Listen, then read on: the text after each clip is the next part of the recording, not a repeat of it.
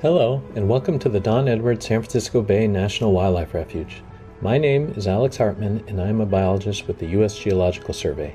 Just behind me is the managed pond A16 in the Alviso complex of the refuge, and the site of our Forster's Tern social attraction effort.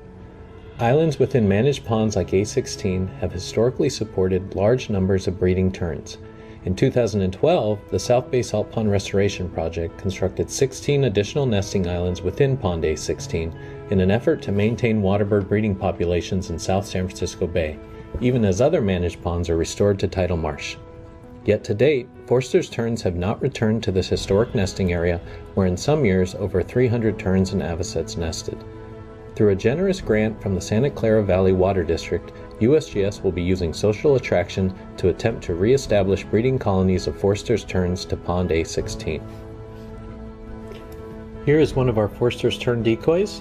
They are carved out of wood and painted to resemble real Forster's terns as they would look sitting on their nests. On each of 6 islands, we are putting out 50 of these tern decoys and anchoring them in place with rebar stakes. On each of 6 islands with tern decoys, we will also deploy an electronic call system. These systems include a portable MP3 player with amplifier that is powered by 2 6-volt batteries and recharged using this solar panel array. Pre-recorded Forster's Tern colony calls are broadcast through 2 omnidirectional speakers that we place among the decoys. This system allows us to broadcast Forster's Tern colony calls continuously over the entire breeding season.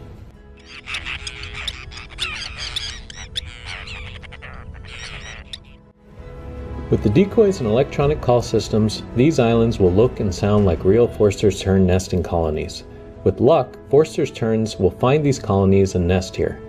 USGS will monitor nesting activity on these and other islands within Pond A16, as well as other locations in South San Francisco Bay throughout the breeding season. Thank you for watching.